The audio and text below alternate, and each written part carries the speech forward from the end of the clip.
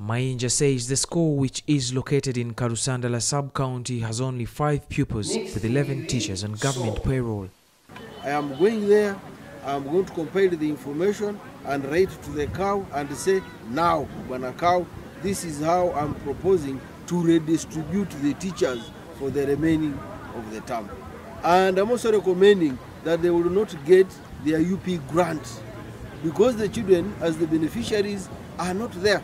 However, Twaha Kalifani Juma, the school management committee chairperson, faults the education department for the current situation at the once powerful school.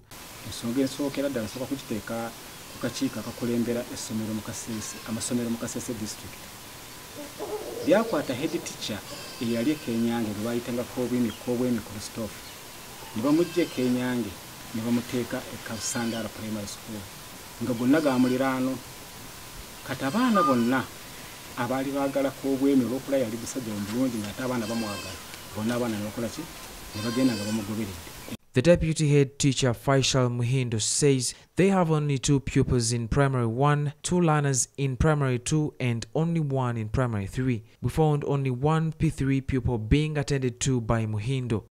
We had the conflicts between the chairman management and the staff.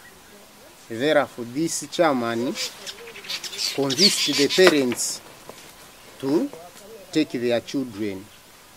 Because in the first term we had 58 children, second term we remained with only 8. Muhindo says the majority of teachers have been demoralized, although they still receive their monthly stipend. So we are having 11 teachers, including the head teacher. So attending it is averagely 8, 6 around there. But due to the fact that the children are not there, that's why even some of them get lazy. The Kasese District Chief Administrative Officer Elias Biamungu says he is surprised how government resources are being spent for no work done at Kenyange Primary School. And that's the tragedy of Africa, where you have such cases, you count like 1,000 cases in Uganda. I counted the loss at that school. That's about 80 million per year, 70 to 80 million a year. If you add the salaries, you add the capitation,